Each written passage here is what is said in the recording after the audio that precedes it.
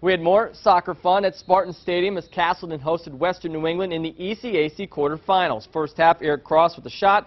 It stopped, but Jake Tegens is not. Gets the rebound, puts it back in, and the Spartans have a 1-0 lead. Little celebration on the end. Later, Golden Bears on the offensive. But NAC Defensive Player of the Year, Amir Pazik, there to make the stop.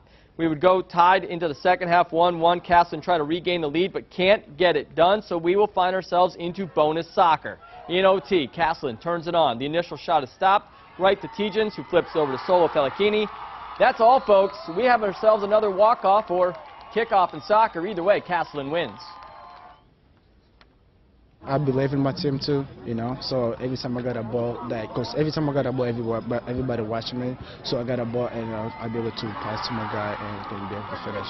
It was really amazing, and the way they got all the guys that came to me was really feel good, you know. It was really amazing.